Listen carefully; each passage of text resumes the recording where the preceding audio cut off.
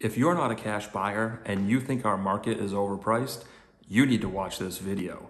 I'm confident you're going to have a different perspective. Watch and find out why.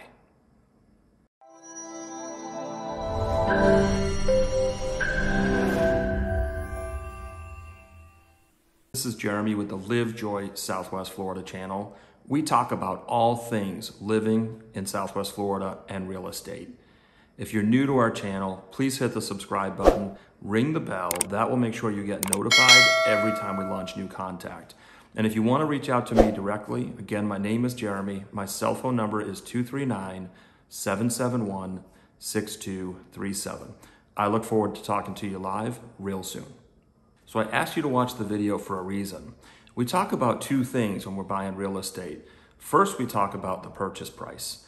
And then we also talk about the APR. That's if you're lending. This is a historic seller's market.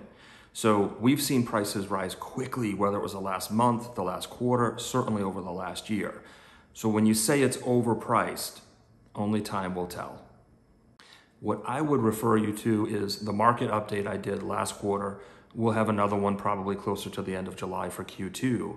But when you look at the market data, there's a couple things that jump out. Demand is real. It's not like the crash from 2008. There is pent-up demand to buy homes, especially in Florida and the Sun Belt in general. If you look at the affordability index, when you look at what's happening in the market, all the indicators we have, and again, I refer you back to the market update, they suggest that our prices are going to continue to climb. Interestingly, they're also talking about the interest rates going up. In fact, just this week, the Fed's announced rate hikes that will be coming up in the next couple of quarters. I think everybody understands 3% mortgage rates are unbelievable, but they're not here to stay. They're not going to be here forever.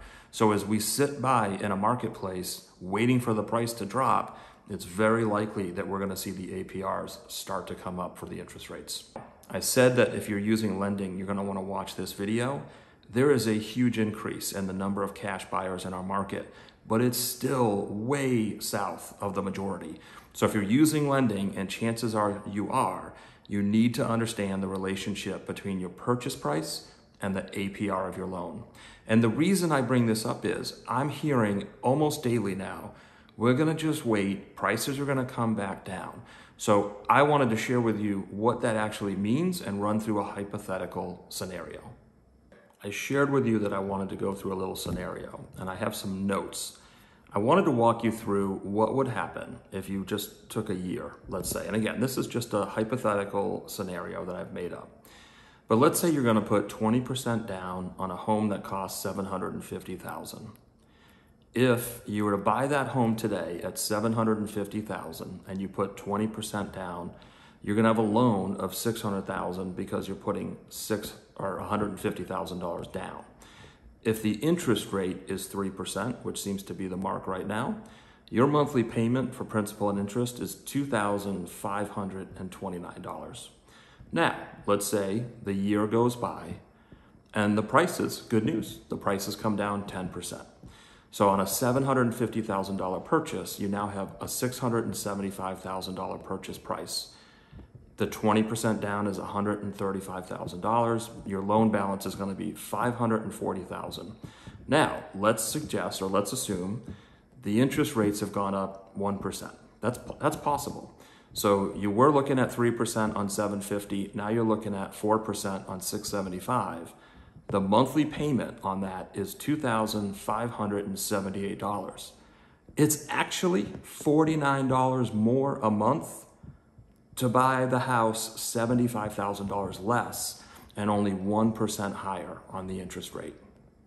And it's worth noting that scales. Whether you're 10% down, 30% down, the math still works. So I just want you to understand the relationship between the purchase price and the APR. I think it's more complicated than you probably realized. So here are my takeaways. There's no indication that the market is going to drop right now. Any meaningful increase in APR is going to have a significant impact on your monthly mortgage payment. The double whammy of this could be that if you wait the year and the prices don't drop, which is what all indicators are showing us, and in fact the prices increase, and we have the APR increase, you might get priced out of this market. Or worse, your must-have list, you end up making concessions from. So folks, don't let emotion sit you on the sideline in this market. Waiting it out might not be the right strategy. No one has a crystal ball. This is real estate. Things go up, things go down. I just wanted you to understand that while things might come down, interest rates for sure are gonna go up, and that's gonna have a pretty significant impact.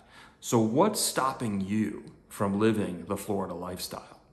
Keep in mind, everybody, live joy, Southwest Florida.